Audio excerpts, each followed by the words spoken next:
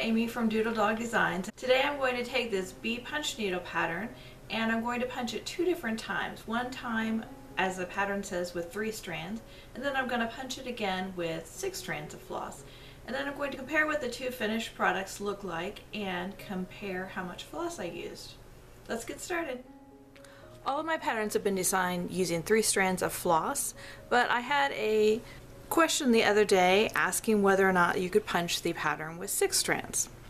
You can take any of my patterns and punch them with 6 strands if you prefer punching with 6 strands, but I wanted to do a comparison to see just how much floss it would use, whether it uses more or less, and compare what the 2 look like when they're finished.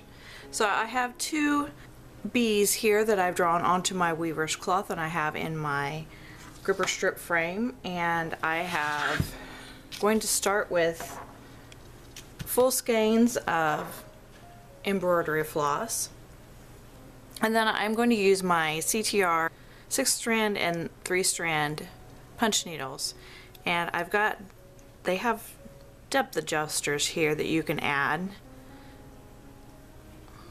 and I've added enough so that they're both the same punching depth. If I was using an Ultra Punch, I would just choose my punching depth and use the same punching depth for both projects. Okay, I'm going to start out with my 3 strands and punch this first bee.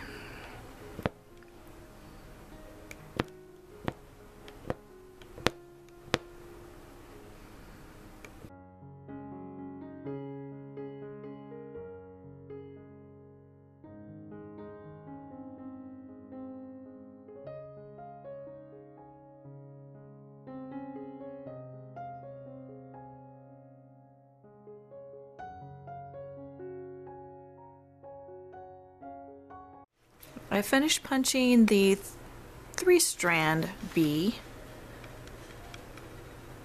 You can see it in there, inside my little hole here. Now I'm going to start punching with the 6 strands on the other bee.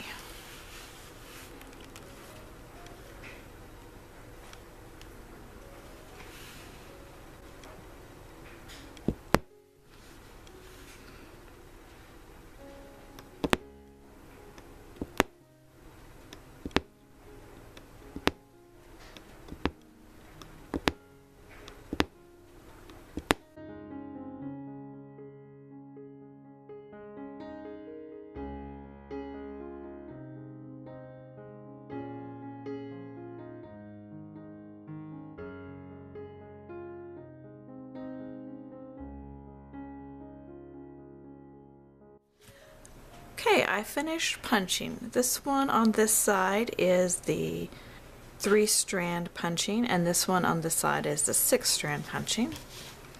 Flip it over, you can see the difference. This one is the 6 strand and this is the 3 strand. You can tell a little bit of difference in the way they look.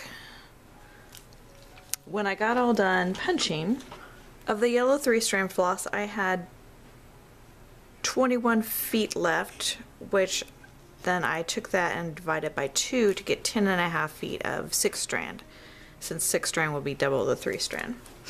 Of the 6 strand yellow that I punched this one with, I ended up with 6 feet left. So 6 feet left over here versus 10.5 feet. So it took a little bit more floss, but not as much more as I thought it would be. With the black 3 strand, I ended up with 11 feet of the 3 strand left over, which is 5.5 feet of 6 strand left. And the black 6 strand, I used the whole skein. I had none left at the end. So for both the black and the gold, it took a little bit more floss to punch with the 6 strand, but not as much extra as I thought, and I'm sure that that would vary based on your punching style as well as your punching depth and how big your pattern is. I hope you found this helpful. If you liked the video, be sure to subscribe below and click the like button. I'll see you next time. Bye.